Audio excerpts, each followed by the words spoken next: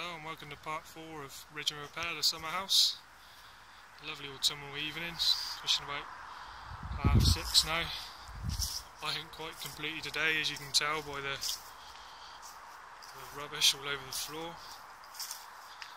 So yeah, all the ridging's done, all the patch is done, sort of complete the eave strapping and a bit of a brush and a dress.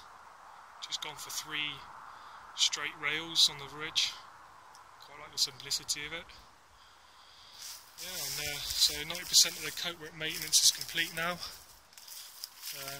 Having a discussion with the customer, and it was Thatched by John Jennings, with whom I completed my apprenticeship, and then another 10 years of subcontracting.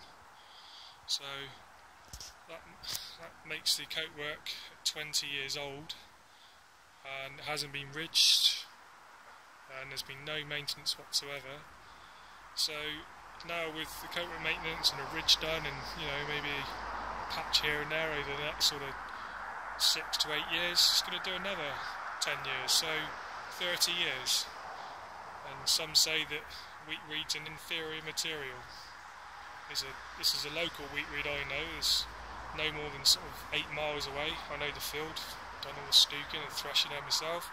Local materials used locally tend to do a lot better than imported or non-local materials. So there we have it.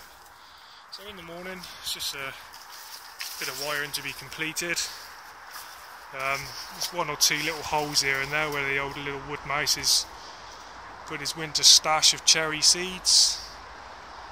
There's plenty of space for him to be vacated and find somewhere else. So yeah, all in all, been a good day, and finished tomorrow.